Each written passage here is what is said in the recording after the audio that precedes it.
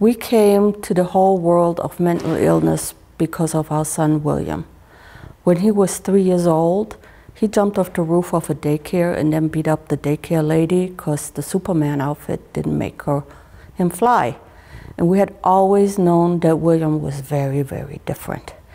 He was the epitome of flying, going all the time, non-stop. When he was a baby, he went through a withdrawal and he shook a whole hospital-sized crib all the time.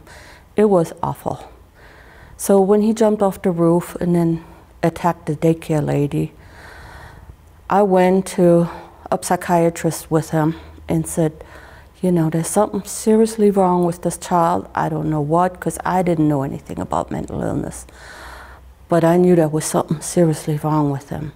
And I remember sitting there talking with this doctor about, is my child just very lively and has a vivid imagination, or is he psychotic? And at 3 years old, he was first prescribed antipsychotics. And it was very, very hard. It was so hard to medicate the small child, knowing that it was in the best of his interest.